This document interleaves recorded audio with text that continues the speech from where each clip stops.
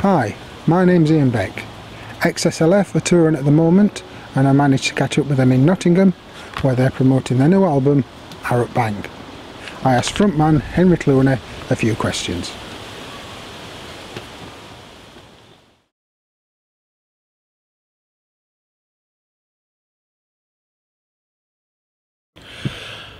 How long did it take? We've been writing the album, well, should I say, I've been writing the album. I suppose it's been about 2 years. Got some demos down and finally got round to fleshing them out a bit more. Sent them over to Jim and Avi and let them decide what they liked, if it was what they wanted to have. And other than that, that was my phone going. Oh yeah? Was that yours? Aye. But anyway, yeah, I suppose 2 years from the very beginning of just sitting knocking chords together and coming up with a couple of ideas until the songs were ready to record. Everybody added their parts and we just went with it from there, and I'm happy with the way it turned out, you know.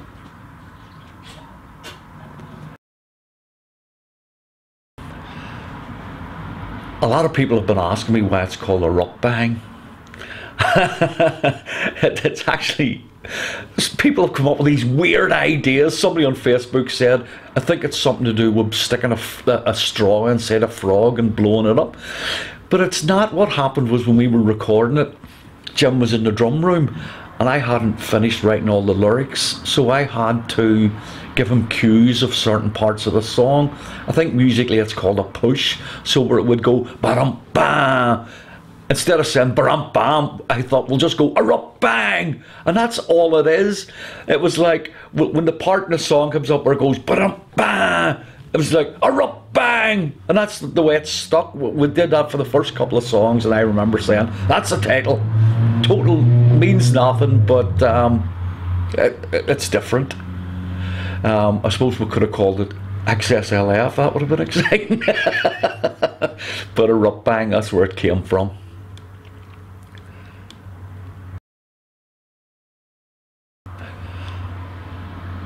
Yeah, that's a stupid question about stiff little fingers. We've been going 5 years, we're still getting the without Jake Burns there's no stiff little fingers. And as I've said all along, as I've said now, I 100% agree, because we're not stiff little fingers. We've never claimed to be stiff little fingers. We're half of the classic stiff little fingers lineup. We only do songs that we were involved in. Jim didn't record Inflammable Material, but he toured it as the drummer. Everything else, people have asked us why we don't do Listen and Bits of Kids, because Jim isn't on them. And you know, you start doing that, then all you are as an SLF tribute band, because you just pick songs that you want to do. But we only do the ones we were involved with, and I think that's fair, because instead of just saying, oh, here's a string of SLF songs that we used to play, and you know, blah blah blah blah. There probably not probably, but there are other songs we would have done. There's songs I have written that we would have done, but like I say, Jim wasn't involved in them, and it didn't feel right to me just to do any song we felt like it just because people wanted to hear it. And I like that idea that, I don't know what the word I'm looking for is. I want to say integrity, but I suppose that's what it is, in that we will only do songs that we're involved in, and anything else, no, it's a no-go for us. The whole, but you're not stiff little fingers without Jake Burns, just still makes me laugh. 5 years we've been doing this and people are still saying it, and I don't think I'll ever. There's some people you just never get through to. There's some people you just want to say, have it your way then. Yes, without Jake Burns we're not stiff little fingers, when the most important part of that phrase is we're not stiff little fingers, and we never claimed to be. So that you can't change some people's minds.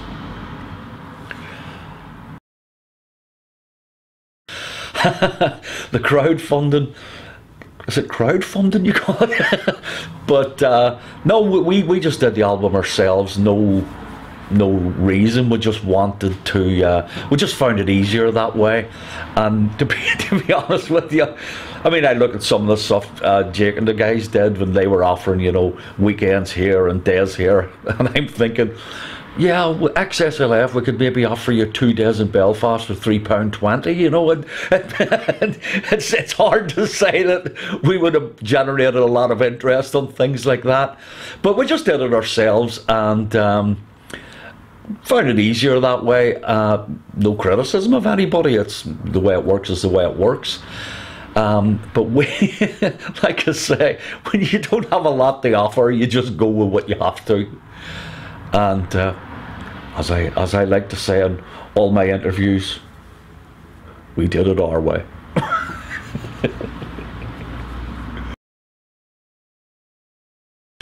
Yeah, we're really enjoying playing the new songs. They're going down really well. I don't want to say it surprises me, but in a way it does, because like anything, you bring new songs in and generally people sort of will stand and listen and see whatever. But the good thing about it is that they are actually going down well.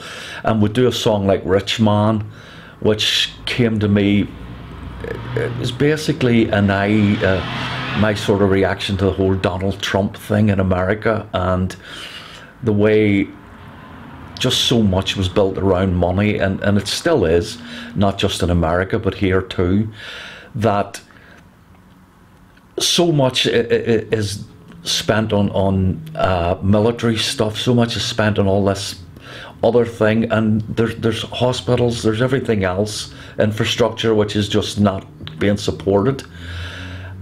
And I wrote Rich Man around that, and I think it holds up. The other song that really was personal to me, well, I suppose most of them are, but the song Words, which was about, because I get them, and I know everybody in a band probably gets them.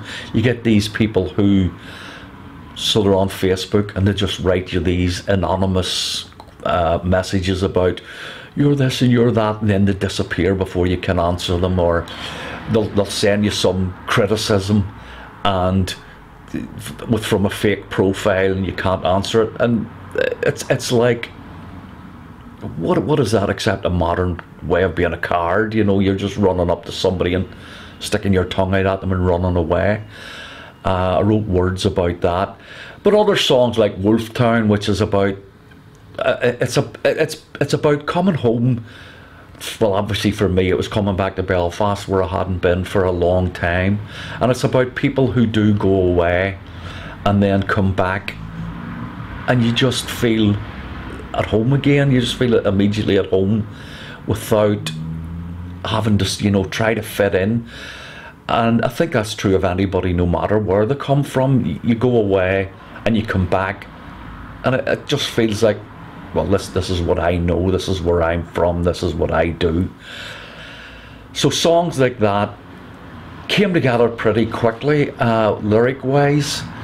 Other songs, I mean, there's just some songs in it that if you asked me what it was about, I wouldn't have a clue. There's at least 2 songs where I don't know where the lyrics came from, and if you read them, just read them in the cold light of day, they mean absolutely nothing. And I never thought I would write a song that meant nothing, but I tell you what, I've done it. And I'm proud of it.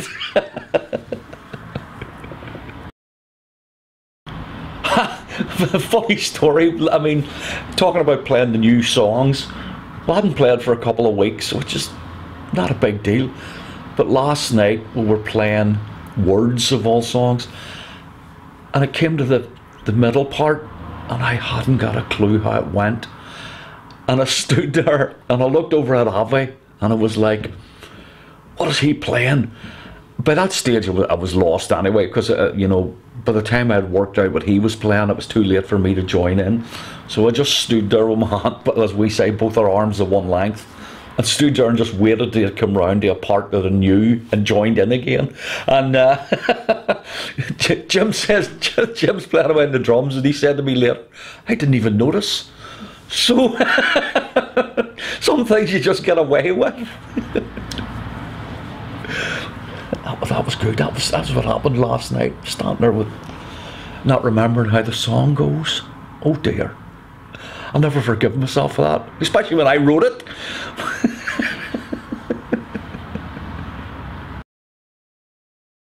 Yeah, I've had a lot of people asking if the album's coming out in vinyl, and yes it is. We really want to get to that, and we've got a guy wanting to do it, so hopefully next few months we'll get that sorted. Apparently everybody now wants vinyl, which is good. I'd like to have a vinyl copy of it myself, so for anybody that's wondering, yes, it will be coming out. We don't have a concrete release date for it, but pretty soon. Yeah, I suppose the way we look at it, we like having fun when we're playing. We'll bring people up on stage to sing Barbed Wire Love. There's nothing behind that, it's just fun. And, you know, our whole way of looking at it is, if it's not fun for us, why would anybody else enjoy it? Because if you're not having fun, you can't expect anybody else to have fun with it.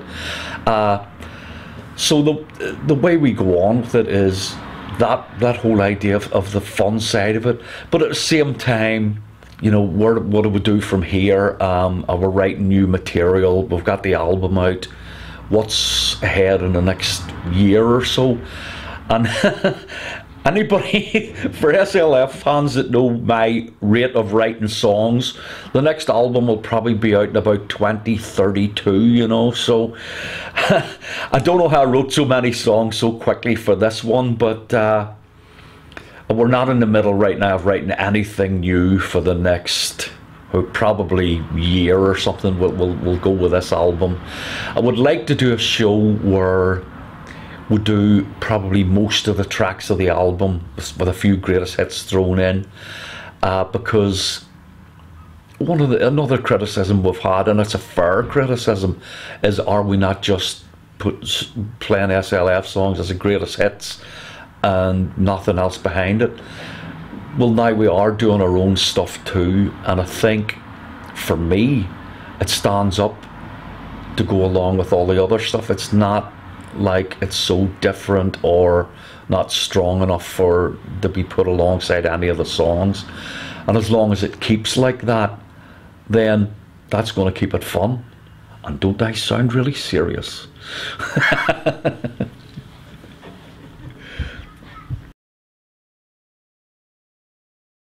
It was fun doing this. It's the first time I've done this in a long time.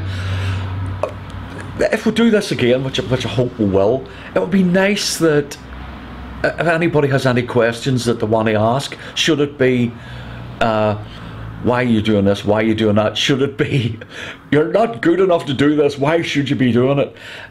I think it'd be fun just to hear what people's other questions are, because at the minute, you know, it's covering a certain area of stuff. Hopefully it covers most things, but if you have any questions, we'll go through that. We'll have to find a way though of getting the questions asked